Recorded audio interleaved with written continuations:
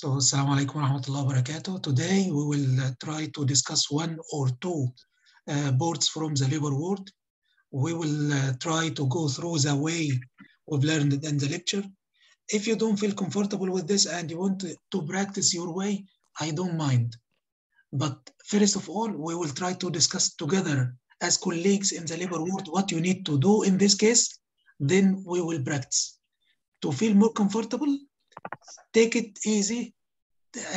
We will act like if we are now in the labor room.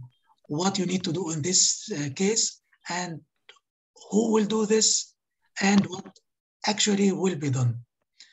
If you feel the way I told you is okay for you, you can please write in a paper beside you SPAR and the 5 W's, not to forget any one of them during your practice. Is that okay?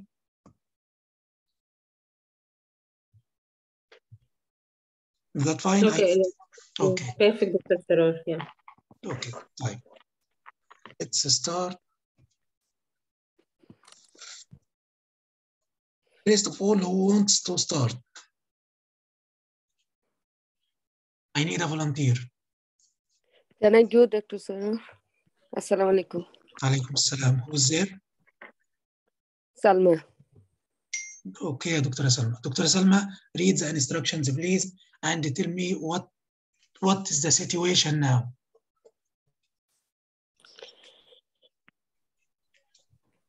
Hello, I'm Dr. Salma, one of the candidates today. I'm ready to answer your question. First of all, Dr. Salma, the examiner will not give you any chance to say this sentence. This sentence is a waste of time. Just say, hello, how are you doing? He will start taking over. He will tell you after you read. Now you are in the reading time. So you will not meet the examiner now. After finishing the reading time, you will see him. Once you read him, hello, he will say hello and he will take over.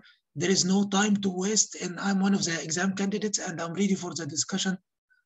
This doesn't make any sense and you will not be penalized if you didn't say it, and we will not take any more marks if you say it. So please forget about this sentence, please, in the structured discussion. Just say hello, that's all.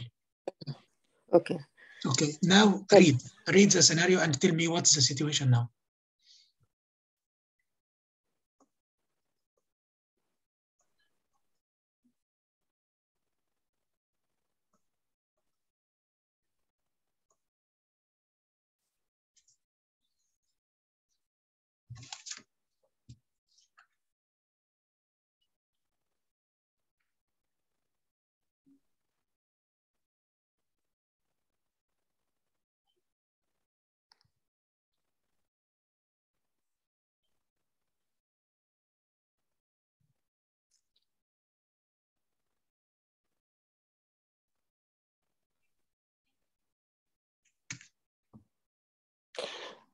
Yeah.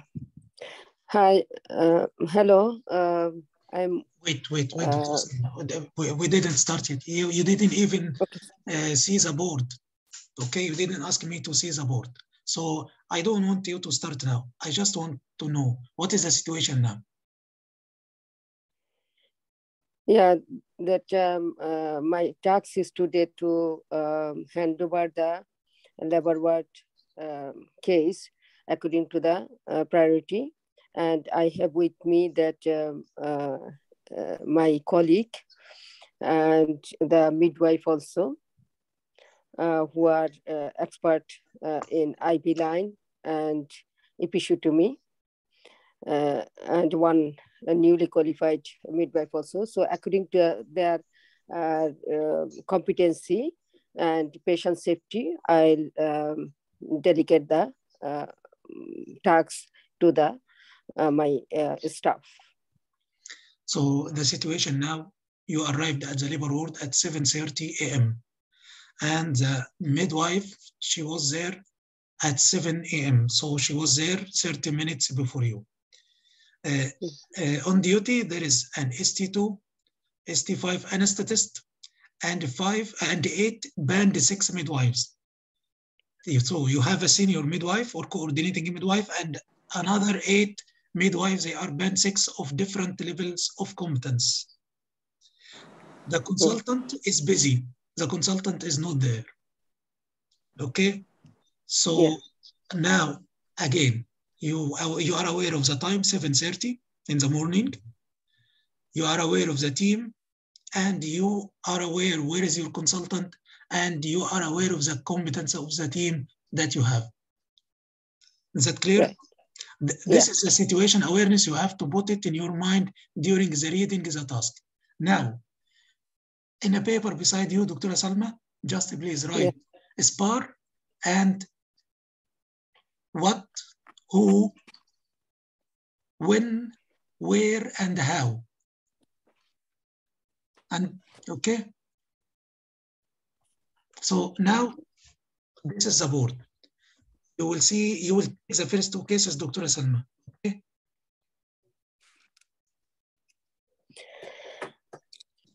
Beforehand, can I ask you one question? That what is written they don't like to mention. So do you think that it is written the band 6 and 7 midwife and what Dr. time? Everything is Dr. Salma, I didn't say till this. I'm asking you. I didn't show you the board. Now you will start your exam. Hello, hello. That's all. No, not this one. The previous one, which one you show me. Do you think that I have to mention all of these things? That's no, ST1, I ST2? didn't say mention this. I didn't say mention it. I'm just asking you if you are aware of your situation or no, because based on your awareness, you will put the plan. Now, you will not tell me as the previous time, I will send the ST1. You don't have ST1 here. Okay, so this is for yourself. This is for organizing your mind during the reading time. You will not say any of these things that we mentioned before. Here, thank you. Here you will start. Yes. Okay, hello. Hello. Can you see the board? Yes. So, my first case. So what I'm expecting from you, that you organize the workload in the labor ward. To be more specific, I need you to tell me what actually will be done, who will do this, and when it will be done. Okay? Yeah. Go on. So my first case is that patient is 38 weeks and she's unstable labor and she's early labor, head is high and she's para 5. So I need more information to manage the patient safely. So I'd ask that how is the latest PB finding, and also I'll ask about the pain, and I'll ask about the CTG also, and to evaluate the patient after taking the information. So the CTG is normal. This patient has rupture of membrane since 2 hours ago. She was examined 4 hours earlier. She was 7 cm, and now she's 8 cm. So first of all, as head is high, I'll be aware about there is a risk of cord prolapse. So I'll ensure that if it is that she is in pain, so I'll see the CTG that there is a contraction it is less or more. So according to this, I may offer for pain relief and the epidural also, if needed. Otherwise, I'll tell the midwife to continue the observation and follow the partogram. If there is any concern, to inform me. And this is the semi-urgent case now, and a midwife can see. My next patient is that she is referred from the midwifery unit. Midwifery unit for insertion of epidural. And she's para 2, 41 weeks.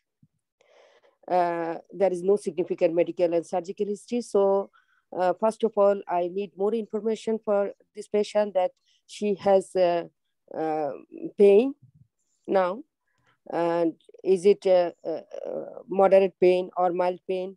And then she took any syntocinon, and I'll see her CTG also. This So after patient, this the information, CTG is normal. She is getting 3 contraction each 10 minutes.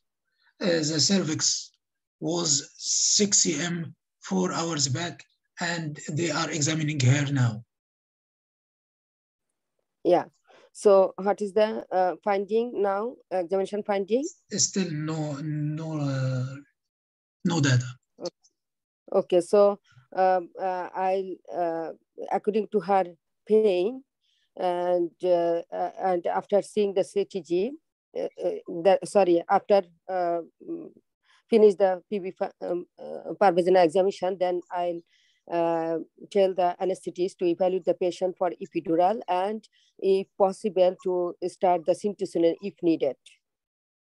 If there is a contraction is not enough. And then I'll tell the midwife to follow the partogram and continue her observation. And if there is any concern, to inform me. And this is a semi-urgent case, so midwife can see this patient.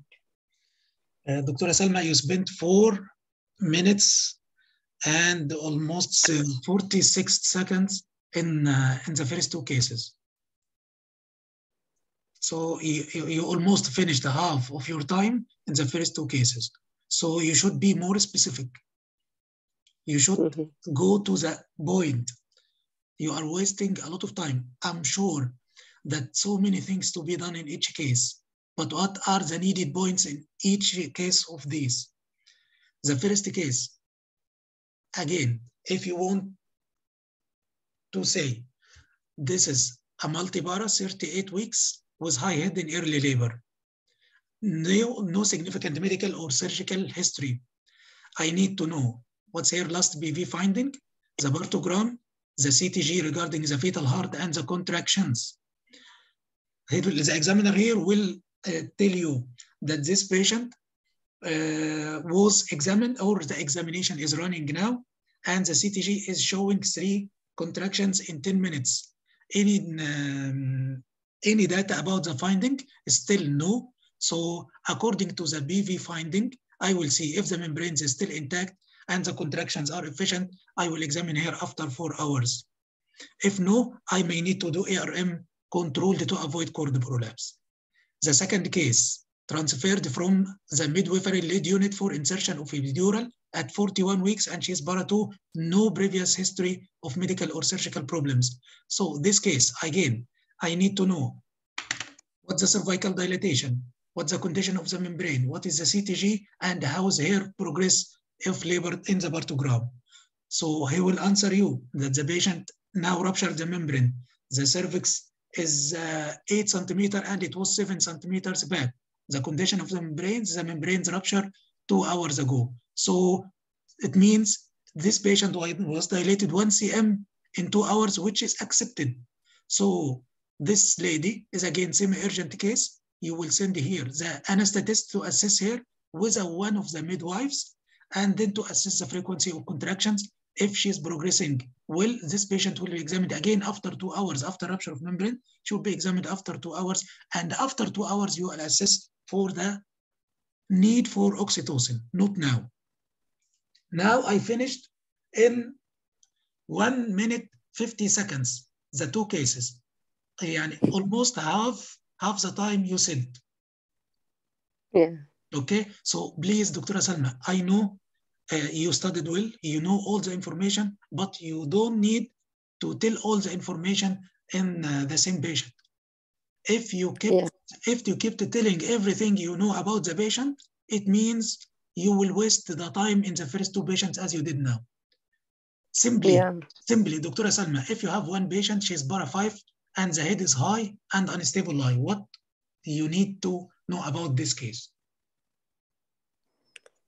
Yeah. So first of all, I need to know the recent that PB finding, and then her contraction, and the she rupture membrane or not, and then CTG to see her pain and to see her contraction and the fetal well-being. Okay. What else? This is a point here you have to add in the risk. What else you need to know about this case? Yes, because head is high, Yes. so I need to be aware of that. If she's rupture of membrane, she may go for cord prolapse. So I have to do the control contraction, control cord ERM. What else in this case? What else you need to know about this case? And also, because it is unstable lie, so I have to make sure that it is head is engaged, and then after that, if she need for syntocinon to start. You need here the ultrasound for the amount of liquor and for the estimated fetal weight, and you need during the BV examination to know if there is any evidence of cephalopelvic disproportion or no. These are the 2 points which are important in this case. These are the added points in this case. Right. Think about it easily. You are in the labor ward. You need to know about this patient. The most important information, the estimated, maybe this is a macrosomic baby. Maybe the amount of liquor is more. So you need to know the ultrasound also, and you need to do during the BV if there is any evidence of CBD. This to be added in this case. Okay, this is very important in this case. And pelvis is adequate or not? I can examine. Yes, of course, pelvis is adequate because she passed the 5 babies before. Now it is, if it is a problem, it will be a problem in the baby, not in the mother. Okay? Yeah. The second case, what are the additional point you want to add in this case? You already added it. The anesthetist has to go and evaluate her for epidural. Okay? Yeah. Okay. Yes. Next 2 rooms. Who will take the next 2 rooms? Thank you. Thank you. Who will take the next 2 rooms? Sir, can I? Your name, please? Sir, Dr. Falak. Dr. Falak. Okay. Dr. Falak, go on. So the next room is room number 3 that has been closed because of infection. So I would like to check what sort of infection was it, and I would ask the coordinating midwife to get it cleaned as soon as possible so that we can shift another patient to this room. Okay. And my next patient is room number 4. She's 29 years old, primary gravid at 36 weeks with antepartum hemorrhage. In order to safely manage this patient, I need some more information about her. I would like to know her placenta localization on her ultrasound scan and her observations, including her blood pressure, pulse, temperature, respiratory rate, and oxygen saturation, and the amount of bleeding that she is having, and her perabdominal and pervaginal examination findings. Okay, she has bright bleeding, soaping the bed after intercourse. Okay, and her placenta localization? So not yet done. Okay, so I will, if she has significant bleeding, I will label this as an obstetric emergency. I will be calling for help involving the senior midwife, the obstetrician, anesthetist, pediatrician, and a scribe also to document all the events. And then we will also be involving the blood bank to arrange blood products. And I will be assessing her, performing a perabdominal and pervaginal examination to check if this is a case of abruption. I will be having a feel of her abdomen, if it is stony hard or not, and the amount of the uterine contractions that she's having. Then we will be attaching a cardiotocograph to assess for the status of the fetus. And if she is indeed in an obstetric emergency, then we will be proceeding for an emergency cesarean section. Or if we can deliver her vaginally safely, we will be planning a safe vaginal delivery for her. Now the ultrasound done showing that the placenta is upper and high. Okay. Okay, so in that case, my next diagnosis would be placental abruption. So I would again like to check her observations, her fetal status of the fetus, on her cardiotocography and checking her pervaginal examinations if she's dilated or if she's in labor or not. So can you provide me with those findings? No findings. Okay, so this is an obstetric emergency and this is an urgent case. So I myself will be managing this patient and I will also involve the anesthetist and my consultant obstetrician. Okay. 2 minutes, which is good in this case because this is the main case in the scenario. First, let's go to room 3. You said you will ask the midwife or coordinate midwife to clean and to call another lady. This room is closed because of infection. It's closed. It is not empty. This room is closed. So you said right, you need to know what kind of infection is there and if the infection protocol measures are followed or no. And that's all in this room. Okay? Yes, sir. Okay. Yes, sir. This is not an empty room. This room is closed because some sort of infection, so it will not be opened according to your order. It will be according to the infection control. Okay? Okay, so I need to mention that. Yeah. You don't need to mention all the details. I need to know about the type of infection and if the infection protocol is followed or no. The second room is ABH. You almost said everything, but please be systematic. You said first is ultrasound, then you started to ask about the amount of bleeding. The first thing to come in your mind in this case is the severity of bleeding. And you didn't catch the point. It was bright bleeding, soaping the bed after intercourse. So after intercourse, what is the possibility? It can be local cause. Yes, it can be local cause. So you didn't mention anything about the local cause. And you said that you will examine the patient PV. PV examination is not allowed in a patient before ensuring the placental localization. So after you can say speculum examination to exclude any local cause of bleeding. After the ultrasound, mentioning that the placenta is upper, you can do PV to see if the patient is in labor or no. This is right, sir. This is an urgent case, as you said, urgent case, and it may affect the. There is someone is opening his mic, please. Yeah.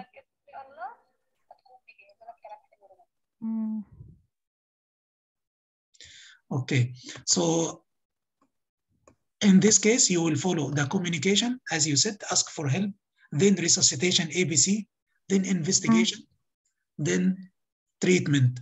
The treatment in this case, what's your recommendation if the placenta is high and the patient, there is no contractions by the CTG? So this case will be? This is an obstetric emergency. Yes, and so what you will do? So if the patient is hemodynamically unstable and if she is indeed having significant bleeding in that case and she is not in labor, in that case, we might need to proceed for an emergency cesarean section for her. Perfect. If not, now bleeding, there is no bleeding and she's stable. In that case, we can manage her conservatively. We can exactly. Assess her CT. Exactly. So again, give two options, Dr. Falak. So after resuscitation, after investigation, after ensuring that the patient is stable, we can keep her under expectant management, or you will do emergency cesarean section if the patient is still severely bleeding and this is compromising her life. Okay, so don't give straight answer, please. Always in the structured discussion, say it depends. Don't go for a straight answer. Okay? Hello?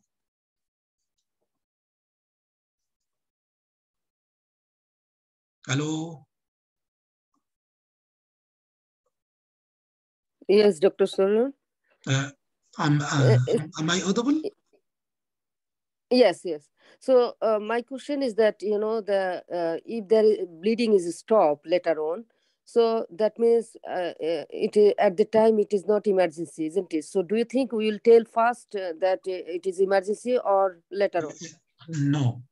You said already, Dr. Salma, that this patient is urgent. There is bleeding, bright bleeding, sopping a bit. It means severe bleeding now. So later, the degree of urgency will drop according to your management, or it may still the same. But this is an urgent case. Now it is an urgent case after all the information I gave to you. Bright bleeding, sopping the bed. It means there is severe bleeding there. So this is an urgent case.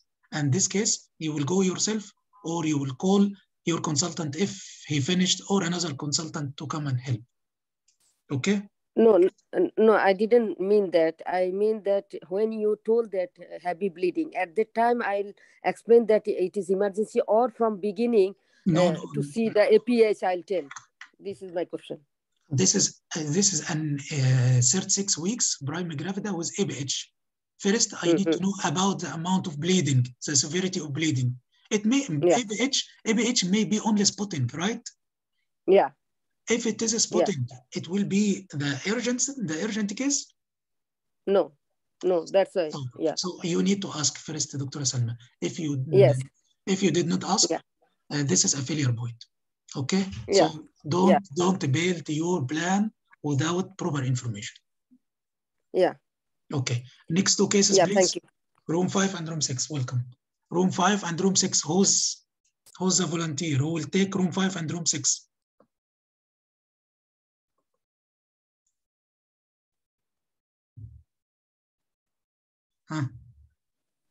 Room 5 and room 6. Can I, doctor? Okay, name please. Intasar. Dr. Ansar. تفضل Dr. Ansar. Yes, sir.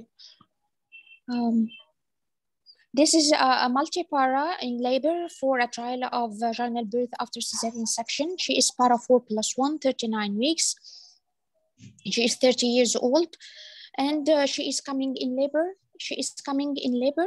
And actually her antenatal care was normal or uneventful, and her cesarean section was in the second stage, secondary to fetal distress. So as regarding the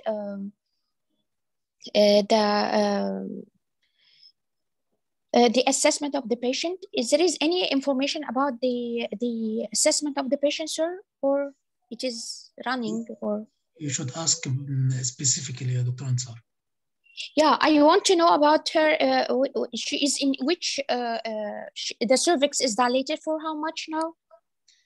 And membrane intact or not? She was examined 30 minutes back, and the cervix was 4 cm, and the membrane is intact. Yeah, and what about the contractions? CTG is normal. Contractions, 3 contractions in 10 minutes, and the head -1 by examination. Yeah. So it seems that everything is okay. Is okay during labor. So either I will examine her again after 3.5 hours while the CTG is present, and take a look on it every now and then. And also I will discuss with the patient the method of the pain relief, if she wants to have an epidural or she prefer another way of pain relief. The contractions here is 3 in 10 minutes. So if it is the same after 3.5 hours from the last examination, I will do a rupture of membrane and left her and examine her again after 2 hours. So this is a semi-urgent case, and I will send for her. I will send for her one of the midwives.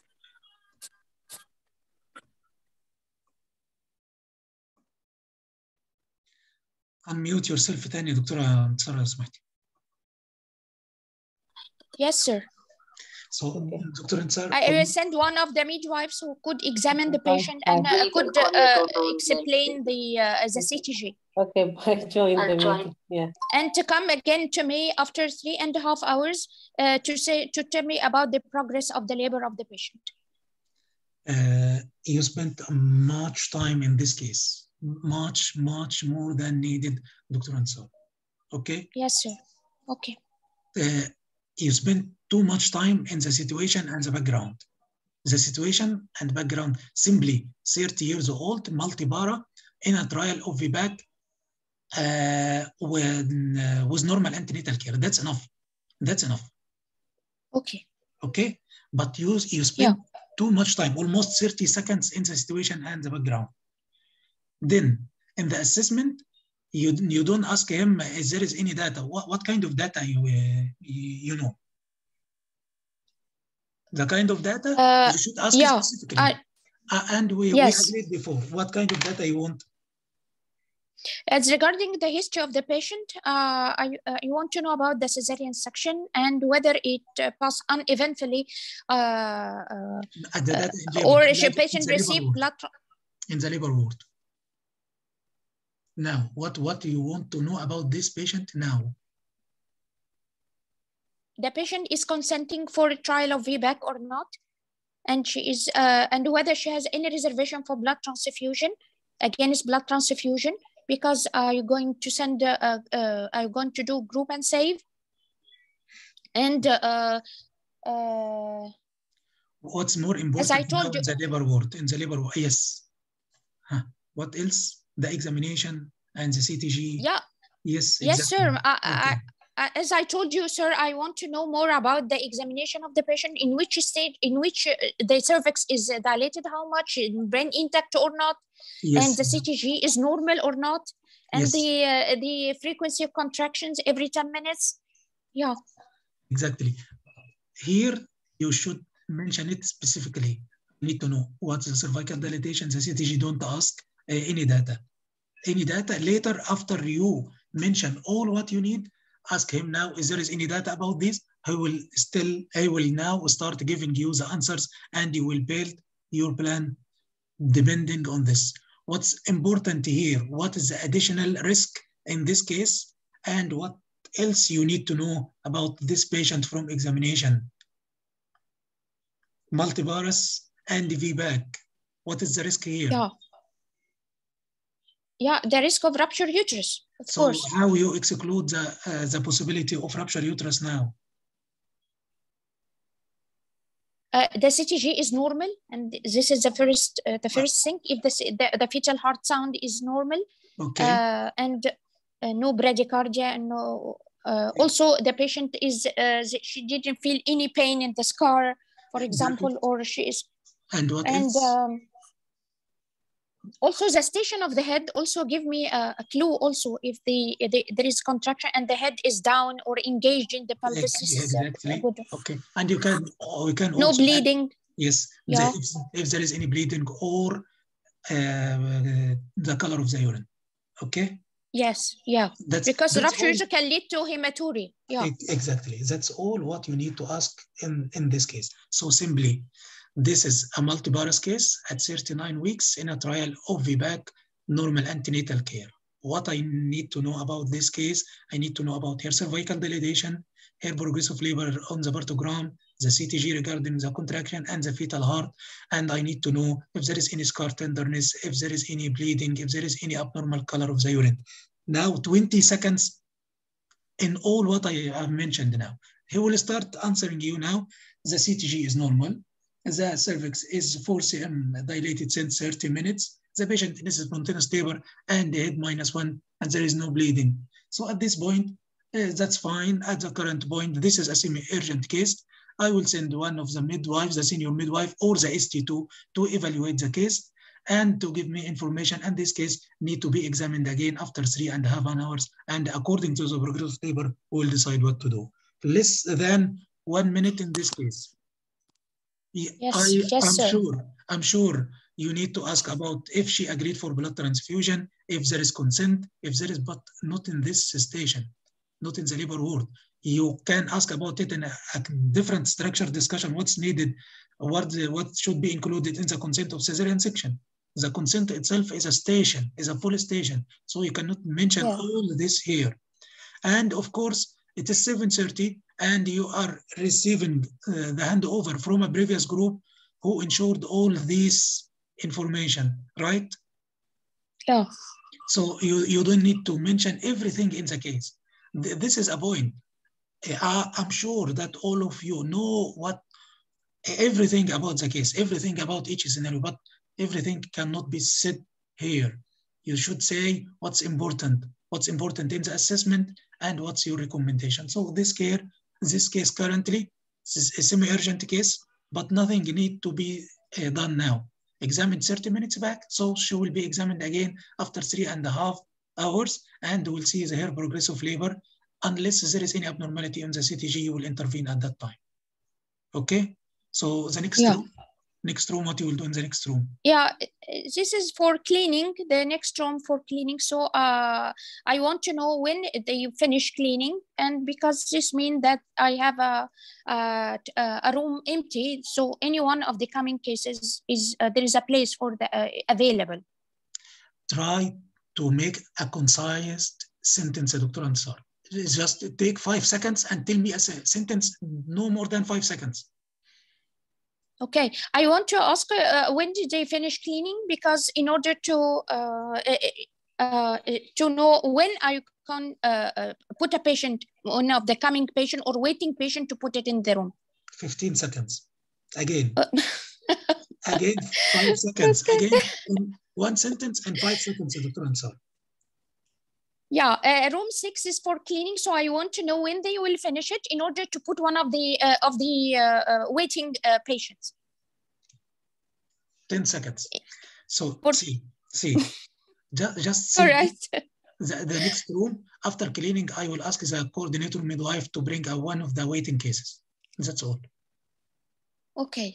Okay. No one will tell you when he's going to finish cleaning.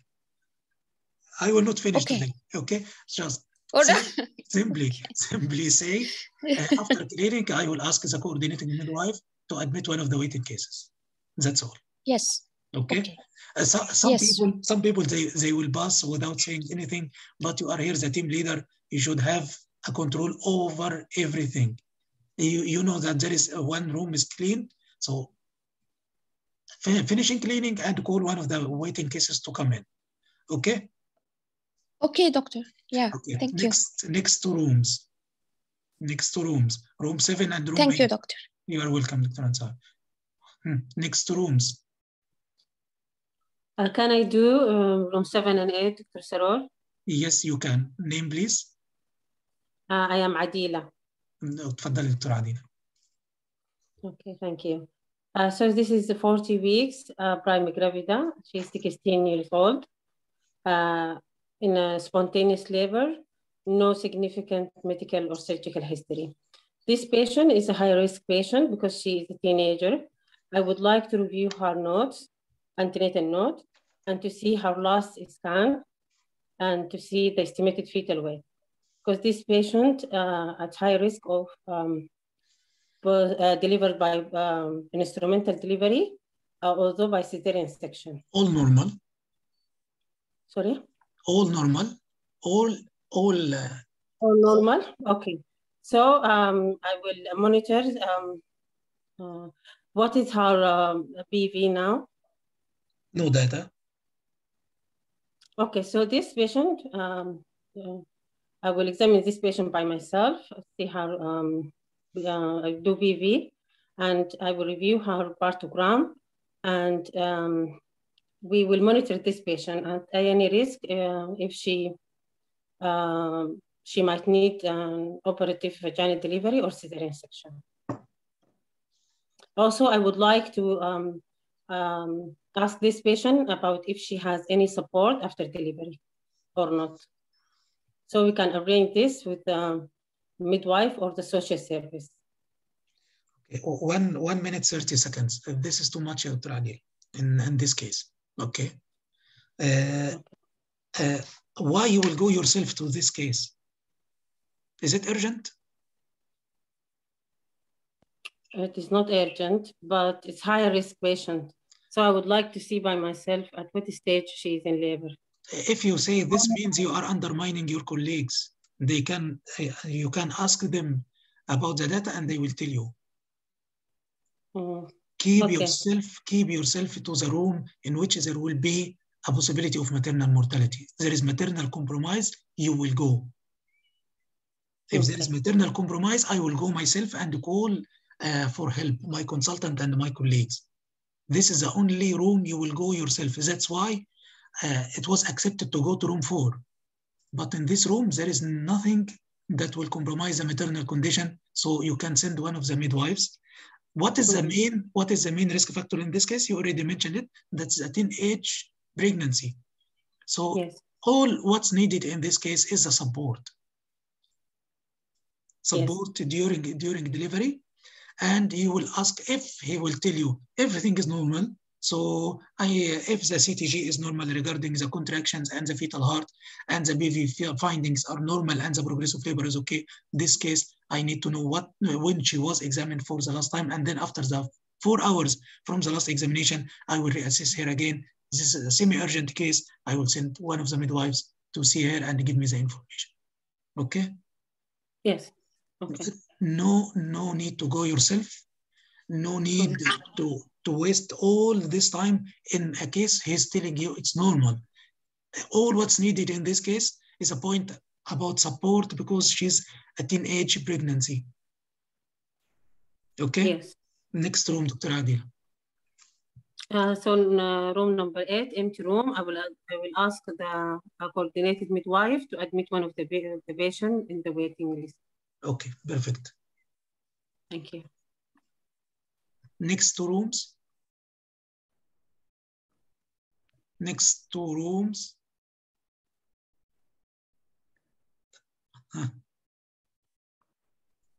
Dr. Hana or Dr. Ahmed, Dr. Abtihak, Dr. Fawziya.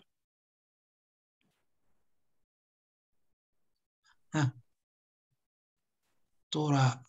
Hamida, Dr. Hiba. Anyone? Okay, anyone? Yes, can I do? Yes, can I sure. do? Doctor? Yes, sure, Yes. sure. Okay. So my next patient is, she's para 1, 20 weeks for termination of the pregnancy due to Down syndrome. So I'll make sure that it is started, the termination or not. And if not started, to start later on after we'll see the emergency case, and we'll evaluate her later Started on. already, and she received 1 dose of mifepristone and 1 dose of misoprostol. Okay, so when it is started, I'll ask. Now she's 24 hours since start. Okay, so we'll see that she need for another misoprostol or not, how much bleeding, and os is open or not, and then no contractions and no bleeding. And os is open? No. So we'll take decision for another another tablet if patient is agree. Otherwise, we can give her rest.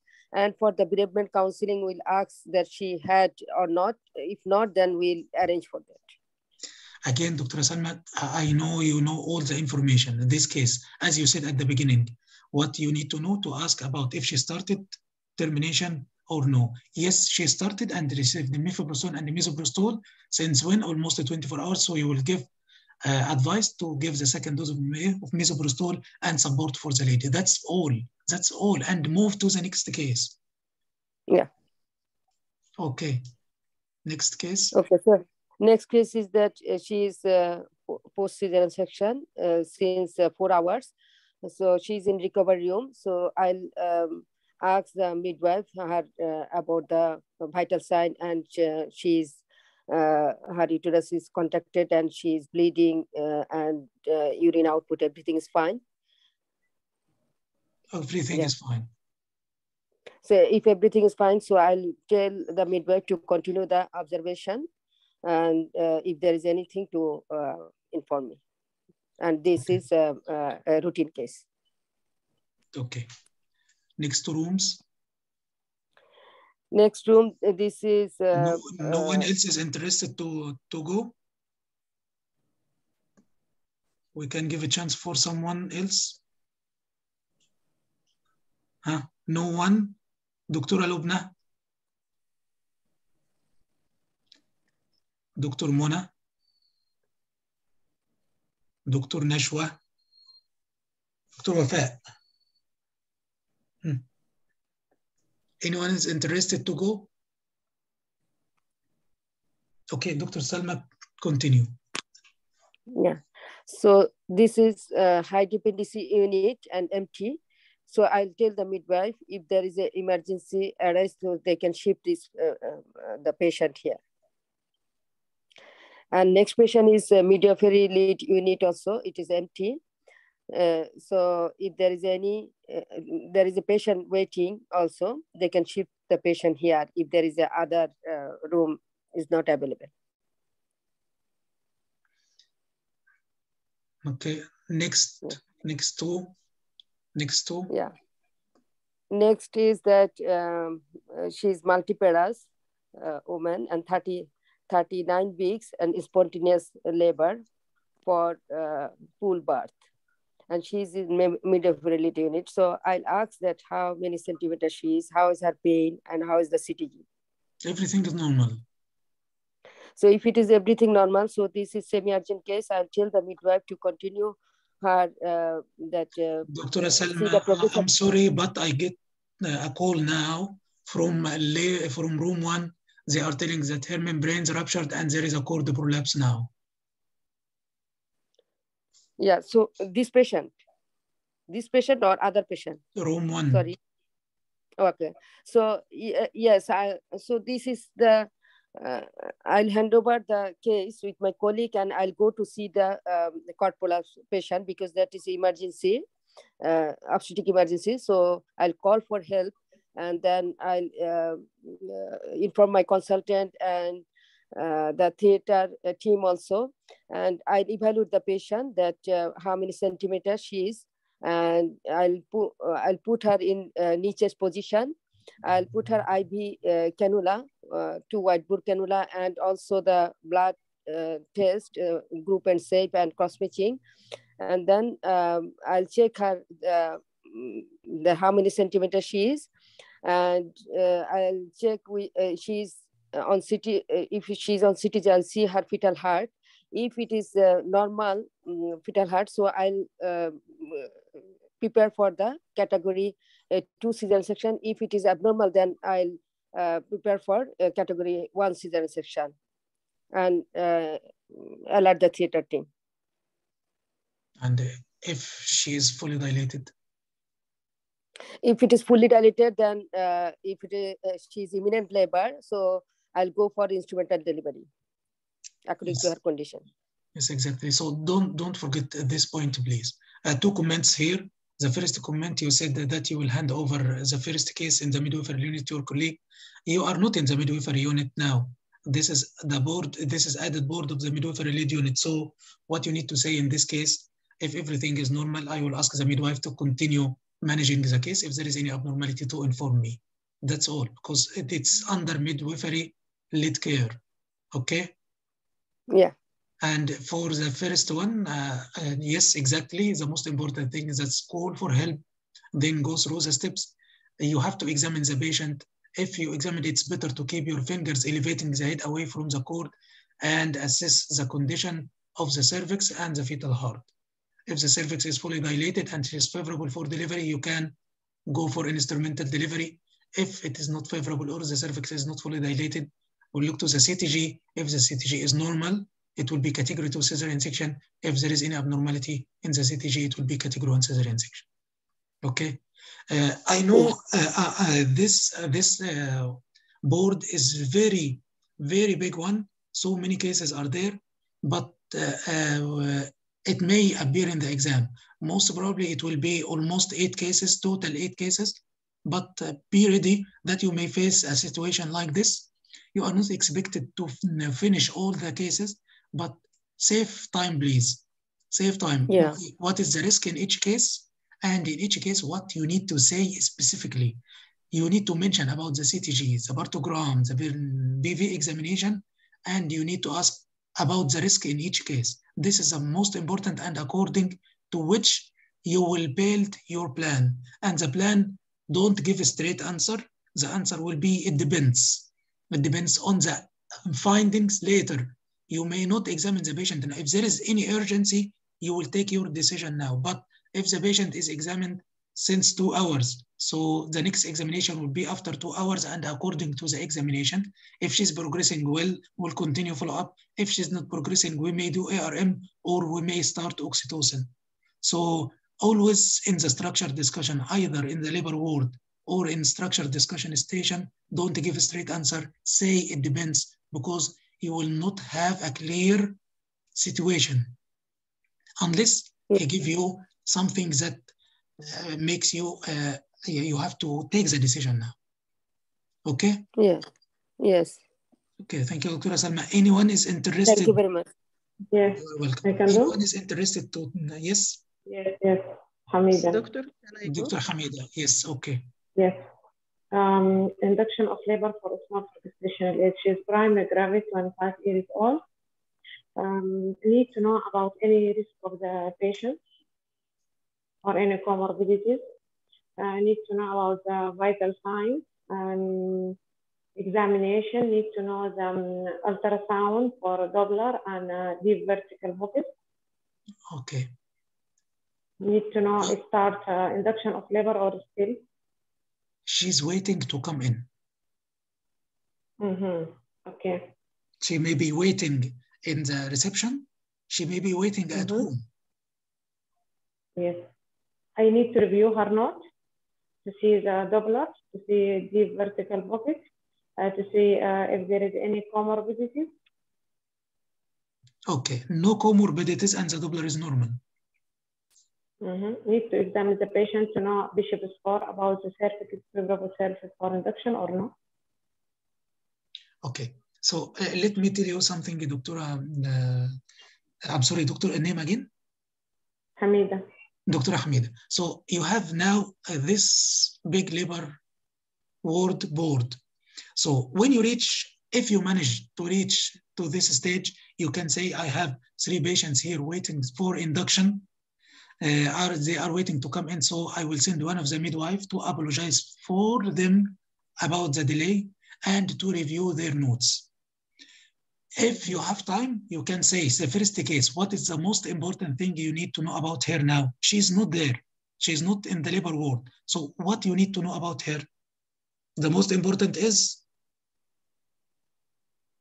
So vital sign of any complaint patient maybe came with bleeding, the most important in case of SGA that will affect your plan of management. Doppler. Doppler, exactly. So this case, I need to review her notes as a last ultrasound and the Doppler, because if there is absent or reversed diastolic flow, she may go for cesarean section. Otherwise, she will wait for the induction. The next case, what is the risk factor in this case, and what you need to know about her, and which one has the priority in the 3 cases to come in first. You have now 1 empty room and 1 room for cleaning. So which one you will call first from these cases? Yes, the next case is the reduced fetal movement. She is para 2, 37 weeks. Repeated episode of decreased fetal movement. And there is a history of stillbirth. This is a high-risk patient. Need to know also about the last scan and the Doppler of her baby and review CTG if done for her. Okay, she's waiting at home. So there also is no need CTG to know about the cause of the stillbirth. Unexplained. So which one has a priority now? Room, the first or the second? The second. The second, yes. So exactly, that's how you will say.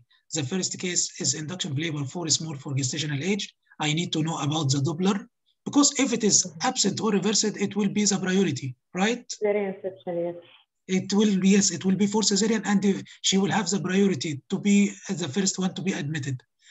But as the Doppler is normal, the second case has repeated episodes, not only single episode of decreased fetal movement, and she has history of stillbirth. So this case now has a priority to be admitted or to be called in for CTG and for induction. Okay, the third case, please. Yes. Induction of labor, IVF due to male factor. She is 40 weeks, normal entry.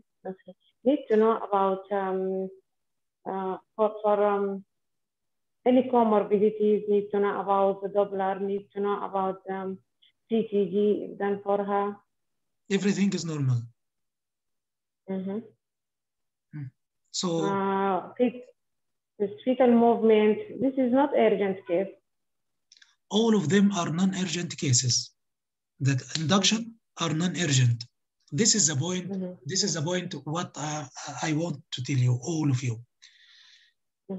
If you didn't put the SPAR and the W in your mind, you will miss mentioning this point. Did you mention that the first two cases are urgent or non-urgent or semi-urgent? No. Now you just remembered in the last case to mention that it's non-urgent case. Yeah. Okay, so please, I told you at the beginning with a pen and paper, right beside you, SPAR and then WWW. And once you finish, tick, like this, you will be used to do the right thing and you will not forget the priority. In a case of labor ward prioritization and you forgot to mention the priority, you will lose a lot in this case. Okay, so to sum, the last three cases are non-urgent cases. I will send one of the midwife to apologize for the delay because our labor ward is busy. But I need to assess the first case, the Doppler, to see if there is any abnormality. If it is normal, it means the second case has a priority to be admitted first, then the case of SGA, then the case of IVF for male factor. Once there is room, I will call one by one, but the first one will be the one with decreased fetal movement. Again, in this station, you are not expected to finish all the cases, but don't waste your time, please. Don't waste your time. How to save your time? Be organized. Okay, this case, for example, the first case, again, she's multipara in early labor at 38 weeks. The background, no medical or surgical history. The assessment, I need to know about the CTG, the PV findings, the partogram, and the risk here, she's high head and unstable lie. So I need to know about the estimated fetal weight of the baby, the ultrasound, and the amniotic fluid. He will tell you the information, then you will give the plan. The plan, who you will send? You will send one of the midwives. What she will do PV examination and assess the case and come back to you.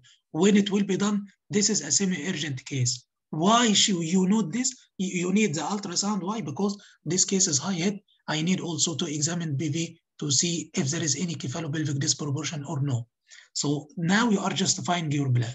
You will take maximum 1 minute in the second case, maximum 1 minute in each case. If you passed 1 minute in any case, apart from room 4, means you are wasting time.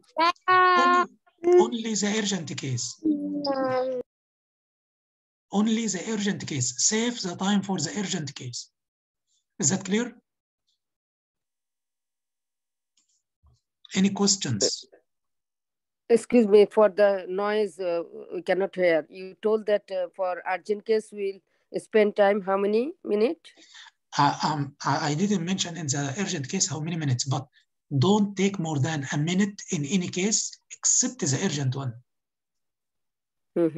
Okay, so the first case, I managed to finish it in 35 seconds. That's all. That's enough. That's enough. Okay. You mentioned all the points. You mentioned all the points needed here. I know that this is unstable law. You may need to do. You will have to check. She's multipara. So many informations. I know it will be in your mind, but what you need to do in this case, you need to say what's the assessment point you need and who will do this, what will be done, and when it will be done. Okay, this is for all cases. Please be organized. SPAR and the W's. If you didn't be organized, you will lose the time and you will waste and you will forget to mention some points. You will forget to mention who will go and when he will go. Yes, most of you will mention what will be done, what is the plan, but you will forget to mention who will do it and when it will be done, which are two major parts of the question here.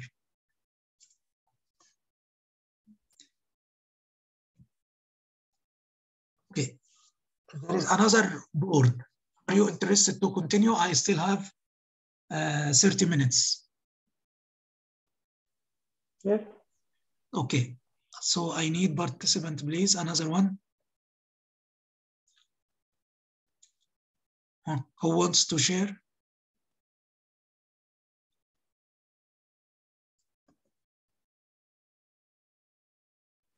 Can I try if nobody is? I need to know someone else, Dr. Salma, because I need to know if there is an impact of the lecture or no. I need to see. If nobody is interested, then I yes, can go. Exactly. Okay. By name, Dr. Asma, Dr. Aisha, Dr. Ibtihaj, Dr. Fawziya, Dr. Hamdiya. Okay, there are some people, they are in duty, they cannot share. So anyone? Yes, I can do. Your name, please? Hamida. Okay, go on. Read the scenario and tell me what is the situation now.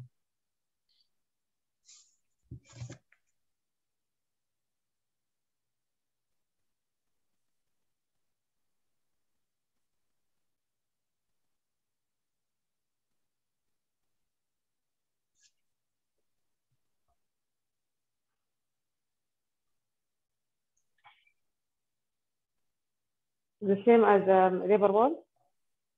Yes, this is a labor ward. Okay. No, not the same board, but there is another board. Okay. So what is the situation now, Dr. Hamdi?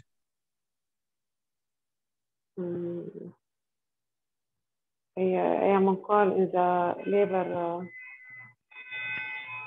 ward, and my consultant is not in the emergency operation. The other colleague is P2 and P5 anesthesia, and 6 midwives on duty. And 5 midwives. 5 midwives with the coordinator. Okay. Okay. Okay. So the timing? Yes. 9 a.m. 9 a.m. So now you know what is the time, who are the team members, and where is your consultant. Based on this, you will start reading the board and take the first 2 cases, Doctor. Okay. And in this case, we'll do it in a different way. Okay? You will tell me what is the situation, what is the background, what is the assessment, and what are your recommendations. We'll go it step by step to be more organized. Okay, start. Start by room 1 or? Yes. Sorry, doctor, I'm not hearing. Yes, room 1, please. Okay.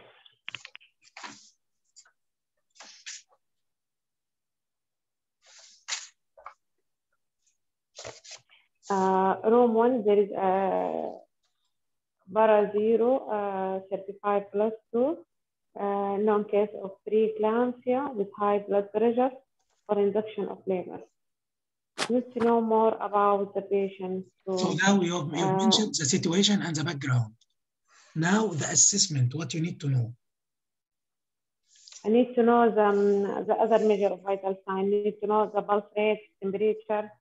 I need to know abdominal examination, the fetal heart, the CTG.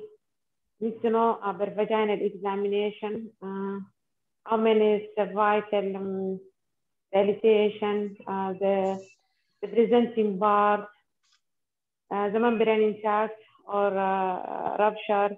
There is any bleeding, any tender abdomen, exclude the approach placenta. What is more important in this case? In case of preeclampsia, there is a risk of intracranial hemorrhage. Okay, so again, blood pressure, protein, and if there is any what if there is any symptoms of imminent eclampsia. Besides, these are the risk. This is at the point of risk. You asked already about the CTG, the BV finding, and the partogram. And now you ask about the risk. What is the risk in this case? This case is a preeclampsia. So you need to ask about if there is any signs of severity or imminent eclampsia. So you will ask about the symptoms, the blood pressure, the protein. Now I'm giving you the answer. Now the blood pressure is 190/110. She received 1 tablet of labetalol 3 hours ago. The protein is 3+. There are hyperreflexia and beats of clonus. Not yet on CTG. Need to start labetalol intravenous. Need to start magnesium sulfate for the patient, reduce risk of eclampsia as patient impending eclampsia, severe preeclampsia. Need to close monitoring or continuous monitoring.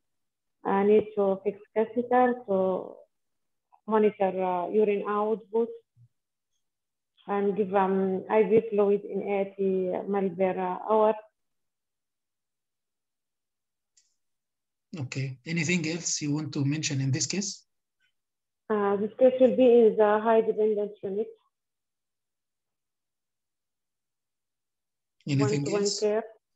Anything else?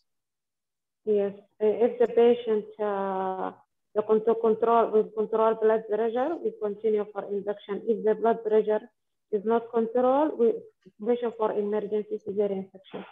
Also will involve anesthesia. Dr. ST5 to come to the patient. Anything else?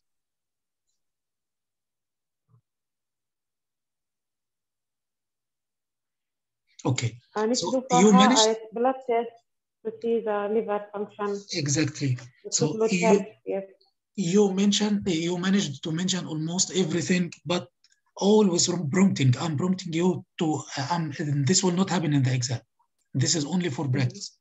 So you mentioned to say the SPAR, but in the recommendation, I'm pushing you to say who will do this. You didn't follow the 5 W's. You forgot again. That's why you mentioned who and where and what. You only managed to say what will be done. And again, I'm telling you, if you didn't follow the W's, you will say only what will be done. You will say the plan, but you will not say who will do it and what's the degree of urgency. This is an urgent case, right? Yes, top urgent. Top urgency. You said it can be managed in the HDU. Perfect.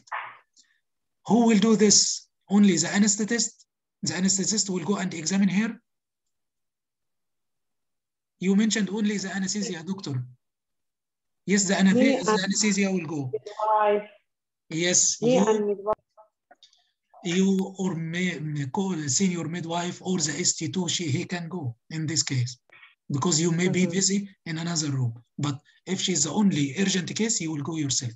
So in this case, I need to go with the anesthetist to examine her, to know if there are any contractions, the BV finding. I will start IV line. I will give IV antihypertensive, magnesium sulfate. I will start the CTG.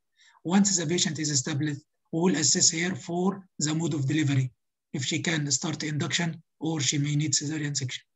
This is all what you need to say in this case. Simply. You will, in this case, it is an urgent case, but it may not take more than 1 minute. So again, if you want to say SPAR, this is a primary gravida 35 weeks, case of preeclampsia in labor. The background here, the blood pressure was 170/105. So I need to, the assessment, I need to know her blood pressure, the protein, if there is any symptoms of severity, and if there is any symptoms of imminent eclampsia. Okay, now he will tell you that this is beside the usual things, the CTG and the partogram. Now he will tell you the findings, that the blood pressure now is 190 over 110. So in this case, you need IV antihypertensives, IV magnesium sulfate, investigations, and then when the patient is stabilized, you will go for induction or for cesarean. Who will do this? You will go with the ST5 anesthesia. You will evaluate the case, and according you will manage. Okay. The next room, and same. What is the situation? This is 38 rapid vaginal birth at 8:45, blood loss 2 liters. This is the top urgent. This is the postpartum hemorrhage. Need to know first about vital sign of the patient, abdominal examination, their vaginal examination. The patient is delivered vaginal. Need to know is atonic uterus or there is trauma. Okay. Call for help. The blood pressure Call is for 100. help. The blood pressure is 100 over 60, and the pulse is 130, and the patient is still bleeding. Yes, this is a shock patient. Call for help. Anesthesia doctor, me, and other midwife to go to the room, and we'll connect to wide bore cannula, ABCs, airway, breathing, circulation. We'll give a crystalloid and take a sample of blood to lab to prepare blood for her, and we'll do abdominal examination. If the uterus is atonic uterus and very vaginal, and first we'll do rub the uterus and insert a catheter, and I will start by medical management with my team, give synthesone, IV 5 units, then ergometrine, after exclude no high blood pressure or patient and not bronchial asthma. We'll give another 40 units into M500 for 4 hours. If it's still bleeding, we'll give carboprost every 15 minutes. And if it's still bleeding, we can give misoprostol. If it's still bleeding, the patient will take to theater after consent if the patient is conscious. And the theater will start by examining the patient under GA, and we'll start by tamponade, and then stepwise V-length sutures. And if the condition is not controlled, we can stepwise blood revascularization. If the patient is still unstable, if there is a facility of intervention radiology, we can do uterine artery embolization. If no, we'll do hysterectomy early, more better than later. After that, patient shifted to high dependent unit, control, continue vital sign monitoring, documentation, debriefing, risk management, incident report. Okay. You are going now almost 5 minutes in this case. Do you think you need to spend 5 minutes in this case? No, not more than 2 minutes. Yes, it's not a structured discussion about the postpartum hemorrhage. This is a structured discussion about the labor ward board. So the postpartum here is 1 case out of 8 cases. So you cannot spend all the time in discussing the postpartum hemorrhage. First of all, what I want to say, yes, you managed to get all the points in this case. So if they are marking case by case, you will get the full mark in this case, but you lost all the other cases. You said here, you went here systematically, you said the SPAR, and then you said, who will do this? What will be done? When it will be done? Then you said, if you want to go to the theater, but you didn't mention that you will take a panoramic view to ensure the safety of other patients before going. Right? Yeah. You have to mention this. And you have to mention about what happened in the previous 15 minutes. Now it's 9 and the patient delivered and she's bleeding since 15 minutes. The patient already received the first dose of ergometrine. She received oxytocin, IV fluid resuscitation started. So you need to ask about this. Okay. Okay. That's why you should be aware of the time. You received the labor room at 9 and the patient delivered at 8:45. So during the past 15 minutes, what happened? She received any treatment? What are the maneuvers? So you will continue the management. You will not go and start from the beginning. This is the point. Yes. The patient already received ergometrine and sensonon. Now you have to mention the others. Now I will give her hemabet. I can give misoprostol. I can give tranexamic acid. If the pharmacological agents are not working, I will go for balloon tamponade. If it's not working, this patient has to be examined under anesthesia and for surgical intervention according to her condition. That is all. So the point of 15 minutes, you saved half of the time, but what is already done? Now you will continue the management. Already she received oxytocin and misergine. Now you will continue, you will give second dose. You will give another doses of hemabate, another doses of carboprost. Misoprostol. You can consider tranexamic acid. You can consider tamponade. You can consider surgical management. During transfer, yes, by manual compression, IV line catheterization already done, and you may consider it, but don't waste all the time in the BPH from the beginning. Already the patient is bleeding since 15 minutes and they are dealing with her, so you'll come and continue the management.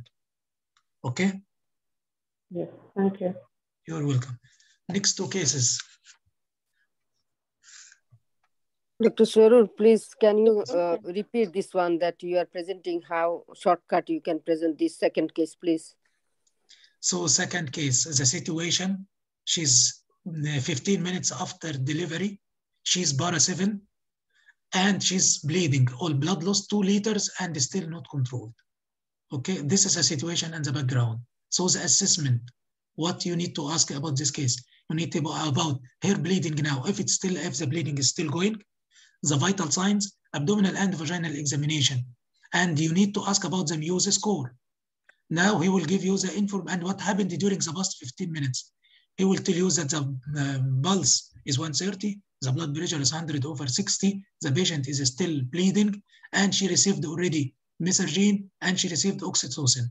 So I will continue the management of this case. I will ensure that there is IV lines. I will ensure that the fluid management is going. I will ask for blood products. I will ask for my consultant and my colleagues for help.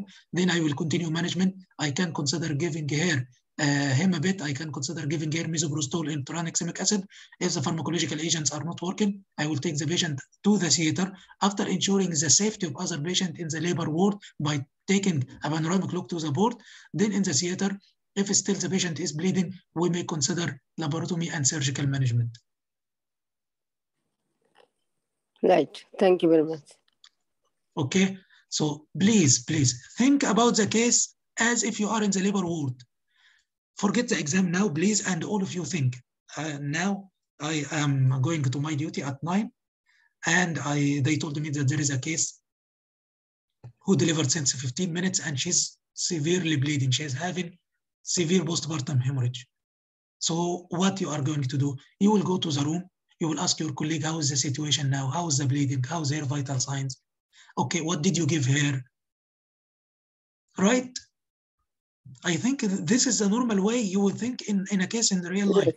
Then you will start, okay, so we can consider giving her now carboprost. We can give her misoprostol. Did you give her tranexamic acid? Is there a Foley's caster? How much is the amount of urine? The sisters, is the fluid management, is the fluid resuscitation is going? Did you ask for blood? Okay, call my consultant, please. And I need a Bakri balloon or rush balloon. Then, okay, I'm going to do the theater. I will, if there is any urgent case in the labor room, I will call for another help. I will call for consultant. Then I will take the patient to the theater. This is the easiest way to pass this station. Think about it as if you are in the labor ward. Actually, if you think it as an exam, you will not do well. Whatever your skills, whatever your level of knowledge, if you will think about this case as an exam station, you will not pass. Think about it as if you are in a real situation in the labor ward. Think this way and think this way and evaluate yourself. Think it as an exam case, you will not do well. But if you think it as a case in the labor ward, I'm sure that you will get all the points. Okay, am I clear? Yes. Okay, next two patients, please. Yes, doctor, can I do? Your name, please? Dr. Mona. Okay, Dr. Mona, go on. Yes, third room, there is one patient. She is gravida 2/1, 42 weeks. She came for IOL and she delivered, she delivered 1 hour back and the delivery complicated by 3rd-degree perineal patient awaiting for suture. Situation now, she is a semi-urgent case. I will go to assess the patient myself to see the situation. If she is in bleeding, how is her vital? And then meanwhile, I will apologize to her that we have urgent cases and I will keep vaginal packing and I will apologize to her. Then after we finish the urgent cases, we'll call her for suture under GA. Perfect, perfect, Dr. Mona, perfect. But try to be concise during the situation. You mentioned the situation twice. So again, this is a case post-delivery. Post-delivery, Bara1, she delivered 1 hour back and the delivery complicated by 3rd-degree perineal tear. That's all. This is the situation and the background. For the assessment, you said the bleeding and the vital signs. Now I will tell you. Yes. Now you have to ask me. How is the bleeding and how's the vital sign? I will answer as the examiner. The patient is not bleeding and she's stable hemodynamically. So as the patient is stable and no bleeding, I will go inside, apologize to the patient myself. I will keep vaginal packing and meanwhile I will go to finish my urgent cases and I will call her for suture in the theater. You will not go I will yourself. ask you will not go yourself now. You will not go yourself now. Now you will not go yourself. I will send my STU or midwife to keep her consent ready and prepare her for suture under GA, alert to OT theater.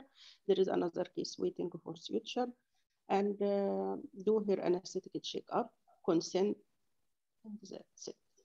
Okay, so the first time was better than the second time for the management. Yeah, okay. One more, she has to also to receive antibiotic, IV antibiotic, preoperative. The details. WHO checklist. Dr. Mona, this is not a structured discussion about the management of 3rd-degree perineal tear. This is a structured discussion about the management of labor room ward. So, as you said the first time, all what you need to ask about the bleeding and the vital signs. She's not bleeding, vital signs are okay. You will send one of the midwife to apologize for the patient for the delay because we have urgent cases in the labor ward. Then I will arrange everything to be sutured under anesthesia in the theater. Finish. Now you mentioned who will go, what will be done, when will be done. When? This is urgent or semi or non-urgent? It is semi-urgent. Semi-urgent case. So everything was fine, except that you didn't mention the urgency. Okay. Okay, so Dr. Mona, please remember the W's. What will be done, who will do, and when. When it is very important. This is a priority station. So don't forget the priority, please. For when, doctor, now I will see when is because the patient is still in labor room now, but I will suture here in the theater. So when? When the means just say this is a semi-urgent. When means the degree of urgency. This is urgent case or semi-urgent or non-urgent. So when means the urgency. Once you say semi-urgent, that's the answer for when. Okay? Yeah, But so please, can you answer me for this W question? Can you answer this 3W? When I will see semi-urgent? Where? Labor room? where? No, Or not in the labor room. Where? In the theater. You mean where I will suture like Yes. this, not where the patient now. Okay. Yes. Yeah, Yes, exactly. Okay. What you will do? Who will do? Yes, who will do? Who will do? I will do after I will finish my urgent cases. Okay, but That's now, it? yes, but now I will send one of the midwives to apologize for her and to prepare everything. Then the patient will be shifted to the theater. I will repair the third degree tear myself or the consultant according. Because if you remember in the lecture, I said third degree perineal tear for the ST5, 6, and 7 and the consultant to be unsupervised. Otherwise, less than this, ST3, 4 can do third degree perineal tear but under supervision. Okay, now I am ST5, so I will be the one who can suture it. Yes, exactly. But later, now you will send the midwife. Once you are free, you will take the patient to the theater after ensuring the safety of other patients in the labor room, and you will do it in the theater under anesthesia for repair of third degree perineal tear. Okay? The next room. Okay, next room 4, I have primary patient. She is in second stage of labor, 38, second stage with pathological CTG. Situation now, she is primary 38 week. CTG is pathological. I would like to know since how long she is fully dilated since 1 hour back. And CTG since how long is pathological? It is 3 minutes or 2 minutes. That I would like to know. And where is her VE finding? Where is the station of the head? So I will make my plan. Either I will proceed by instrumental delivery, or I have to ask me, Dr. Mona. Ask me. Now you mentioned the assessment points. Yes. Just 1 second, please. You mentioned all the points you need to know. Just ask the examiner. Any available data? Yes, any available data. He will tell you that this patient is, yes, give me a chance to answer. Give me a chance now. You are asking me, so you are waiting for answer, right? Right. Okay, now the patient is fully dilated since 1 hour. Yes. What is her BV finding right now? Fully dilated, the head is left occipital anterior, and she's +1 station. Okay. And the CTG pathological since how long? The CTG since 30 minutes. Yeah, so this patient, as she is +1 station, I can make my plan for instrumental delivery trial. Otherwise, if failed, I will take her for emergency cesarean section. So what is the urgency? She is urgent case. I will assess by myself, and I will take the patient for in the theater for instrumental delivery to exhibit the delivery. If failed, I will proceed for cesarean. See again, Dr. Mona, remember the W's, okay? Yeah. Again, I will assess the patient myself. Yes. She is urgent case. I will go to her by myself to review her and assess her.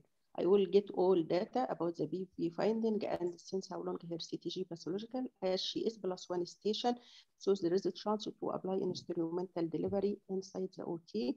If success, well, if not success, I will proceed for emergency cesarean. Okay. I will inform my consultant. She is second stage cesarean. I will alert my consultant. That's all. Yes, that's all.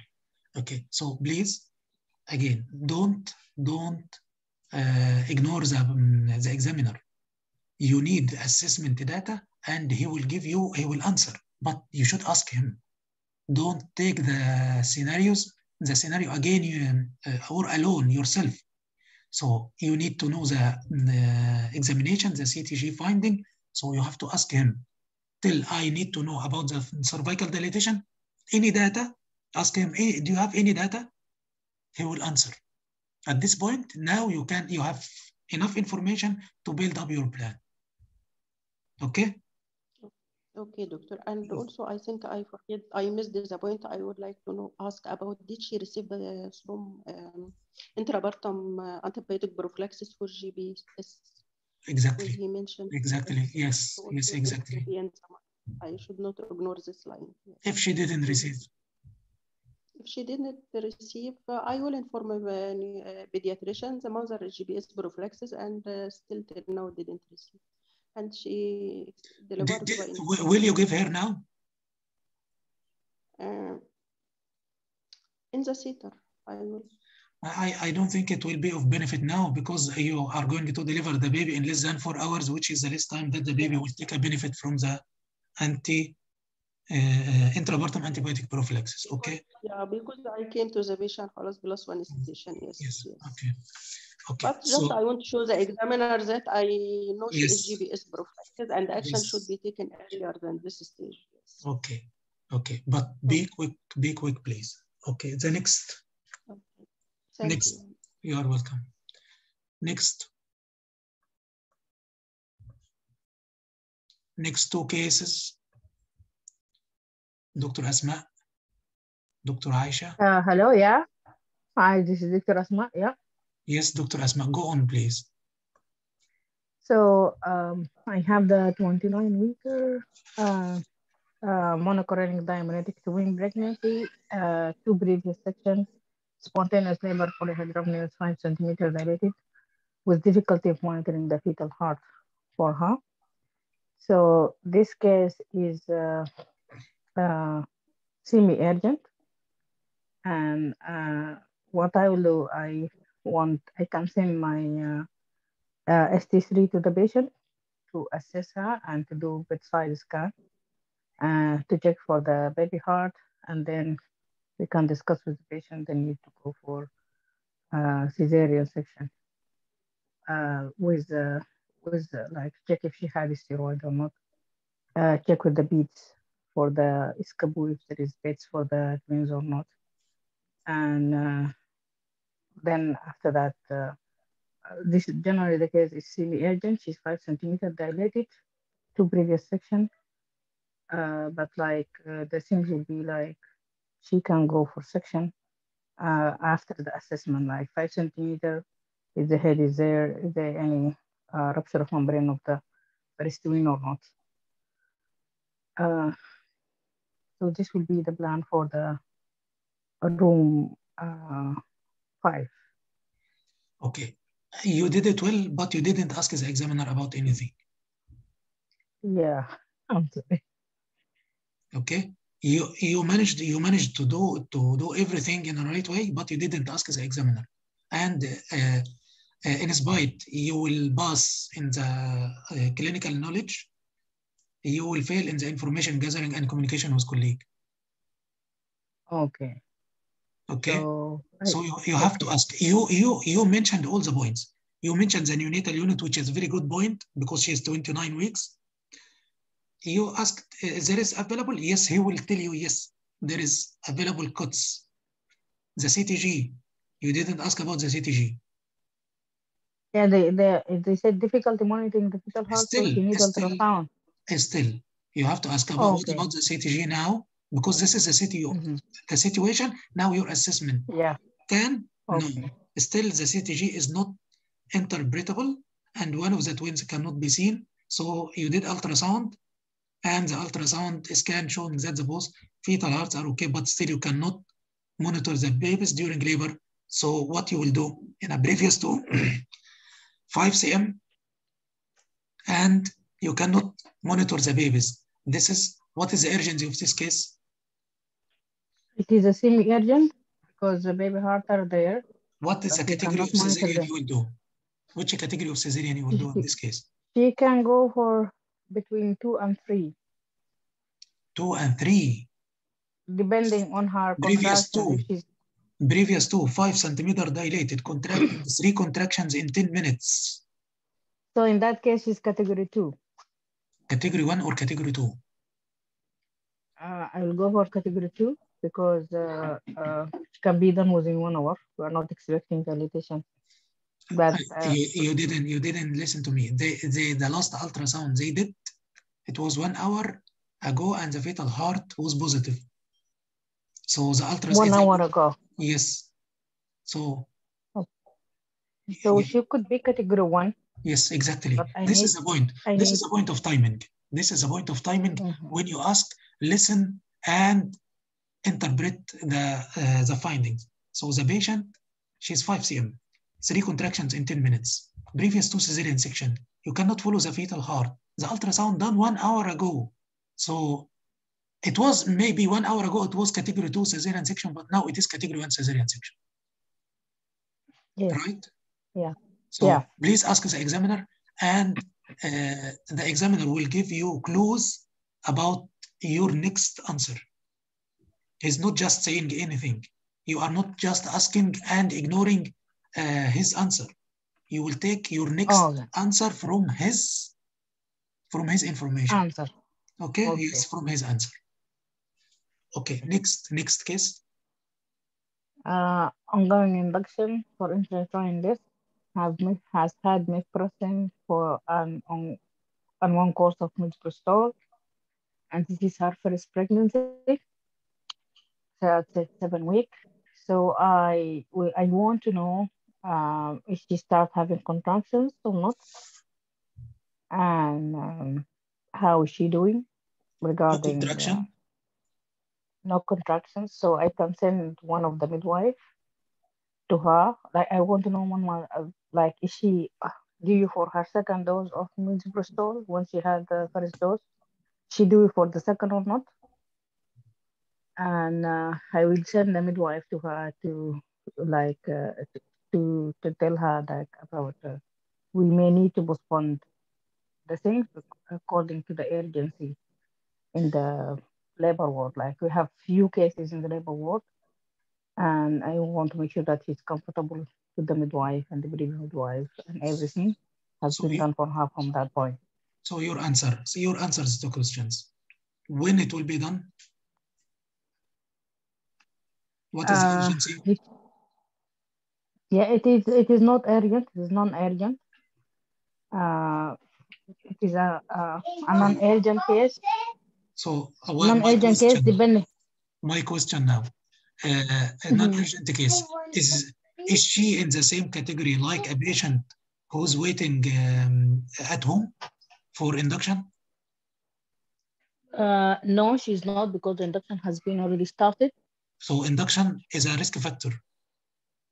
You cannot ignore the induction as a risk factor. So this case is, I have two options now, either semi-urgent or urgent. She's a semi-urgent. Yes. Case. It's not an urgent. It's not a routine case. This is a semi-urgent case. She's not. Yeah. So this is the first question. The second question, who will go? Either the midwife or the ST1 can go to the patient and check if she had one month the last dose, and if she's had, you said she doesn't have contractions, so they may assess her and then give her the next dose if it is scheduled. Yes. These are the answers. So go systematically, please. After the SPAR, this is a semi-urgent case. I will send one of the midwife to apologize for her and to support her. And what will be done? We can offer her a second dose of misoprostol. There are so many things to be done, to be said in this case. 37 weeks and intrauterine fetal death. This case needs support. This case, you should ask about the consent if she agreed for post-mortem examination. Hello? Yes, yeah. So, yes, yeah. So many I should things. ask about that. Yeah. You should not ask, and you should mention it in brief, but don't take any details. All the consents are there. Okay. Apologize for the patient. As she received the one dose of misoprostol, I will consider giving second dose of misoprostol. And that's all in this case. Okay? Okay. Next and the last two cases, please. Doctor, screen not appear. The screen is not there? I can't see screen. Only camera and the camera closed. No screen. This is for you all? All of you can see the screen? Okay. Yes. Okay, sorry.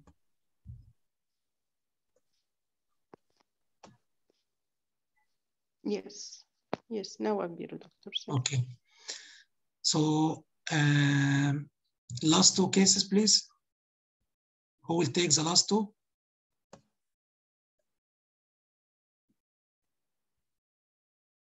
Last two cases. Okay, I can do I if can you want. go. I can go for them. The new one, who is this? This is Asma. Me Okay. also, I can do if no one. خلاص, okay. One for you and one for Dr. Asma. Okay. So do you want to go first or can I go for the first one? Who will take the Okay, first you one? start. I'll take it. I'll take the first one. Okay. I'll take the first one.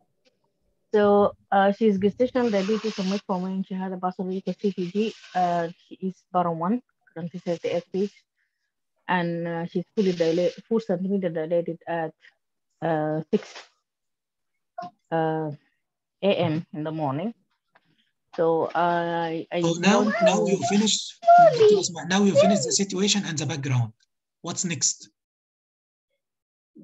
The next step will be like I can send my ST3 to the to the room to assess the CTG and to examine the patient and to check her contraction as well as to consider FPS for her if it is not like significantly pathological need and urgent cesarean section.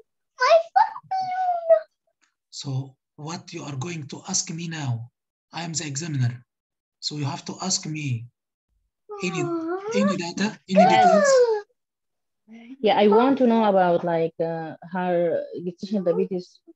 Like she's 4 centimeter dilated. How is her contraction now?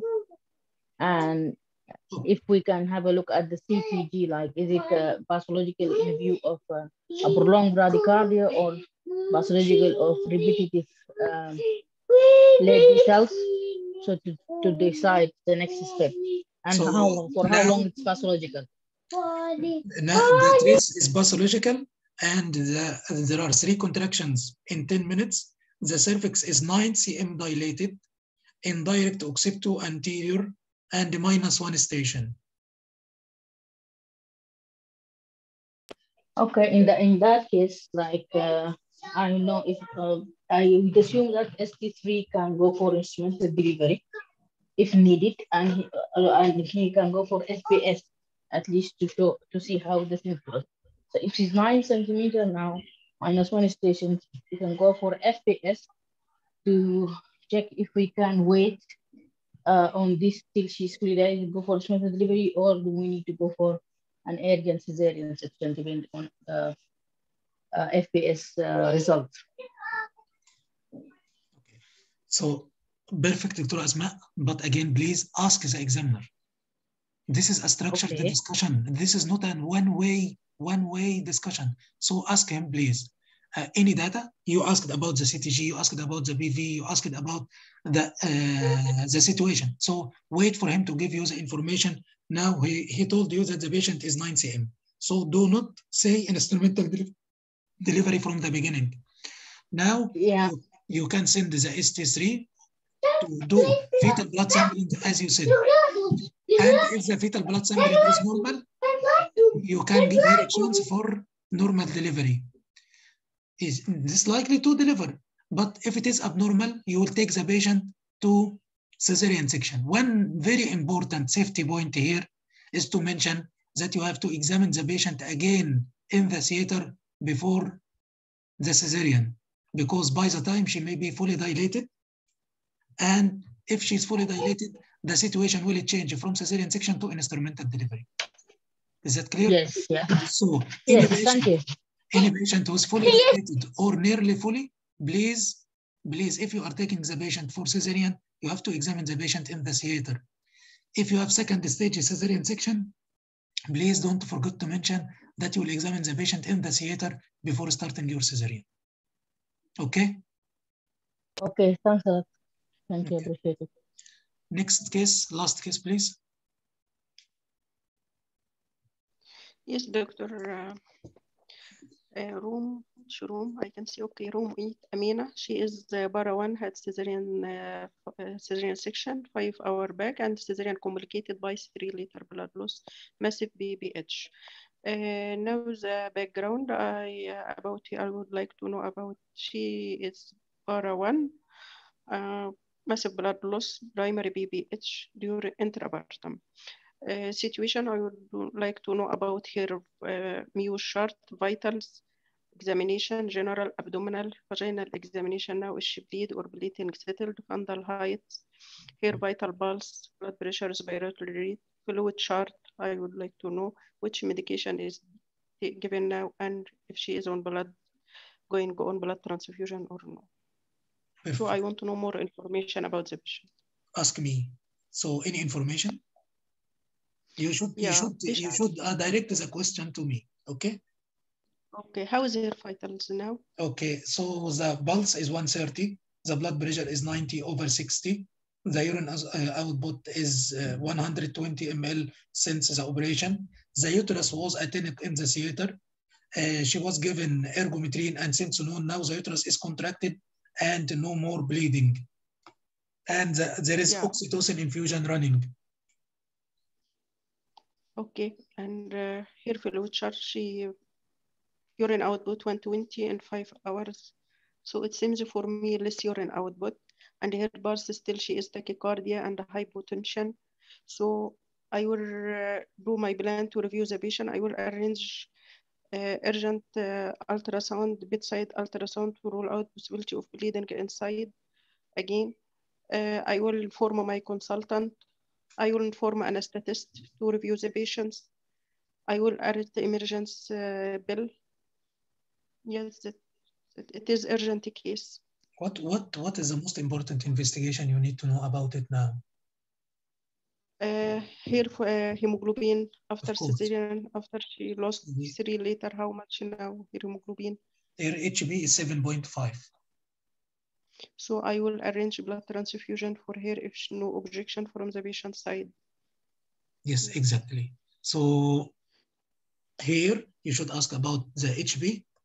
Okay, the HB may give an idea why the patient in this station now. There is no bleeding, the uterus is contracted, but the patient is still tachycardic.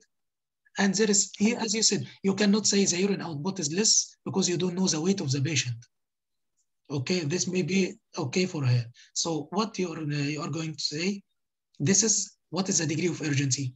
If there is no bleeding now.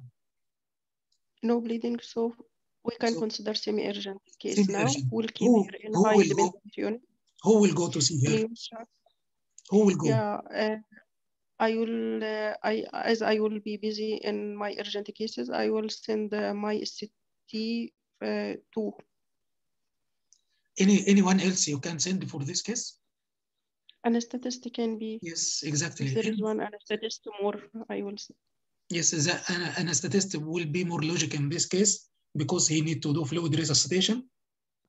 And also you can send one of your senior of your colleagues with him. He will do ultrasound. He will check that there is no active bleeding, and then you can transfuse the patient blood and the blood product as necessary.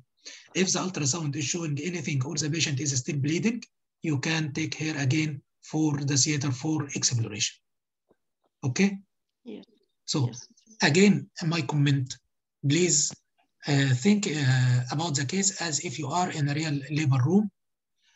Don't think about the case as an exam station because you will lose your competency at this point. You will not be trusting your answer. So deal with the case as if you are in the labor room. Please, please, please. I'm not saying you have to, but if you cannot organize your answer, follow the SPAR and the W's. During the writing time, write who will do, what will be done, and when it will be done, at least you have to answer these questions. Okay? Any questions? Okay, thank you, Doctor, so much. You're welcome. Yes, Dr. Chorur. Yes. Can I ask one question? Yes, sure. Yeah. As you told that uterus is already contracted and there is a no bleeding.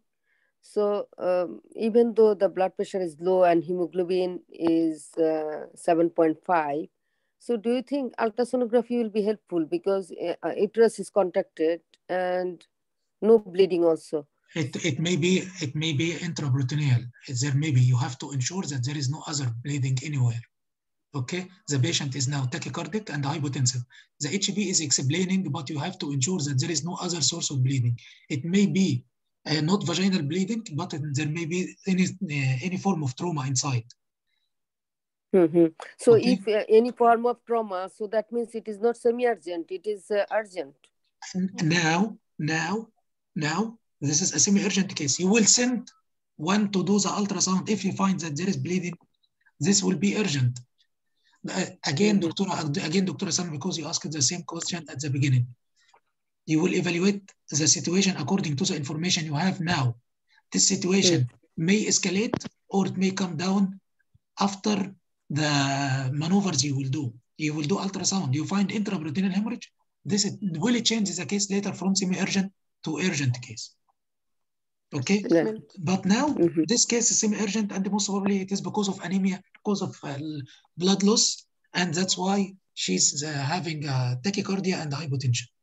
You are evaluating according to the information you have, not the information you will have after the investigation or the maneuvers you will do.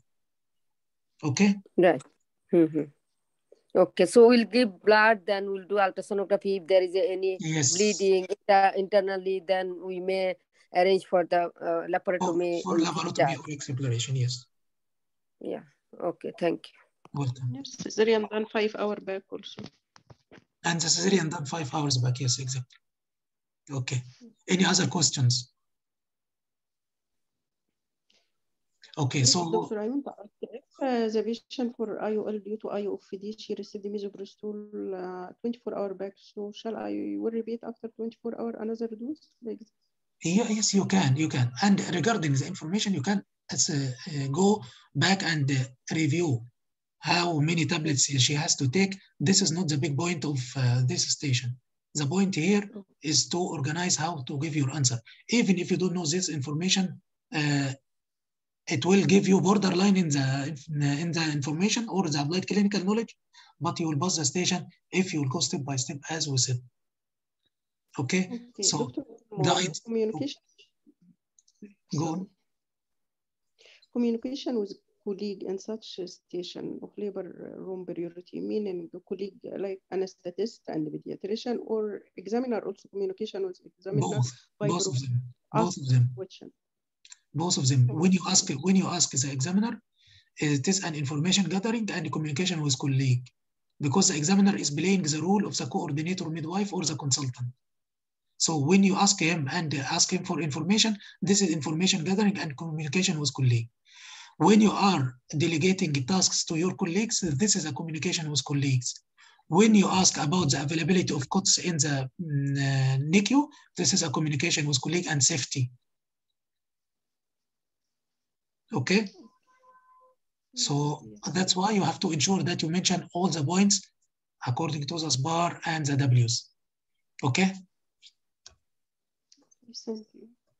Okay, thank you so much. Dr. Surul,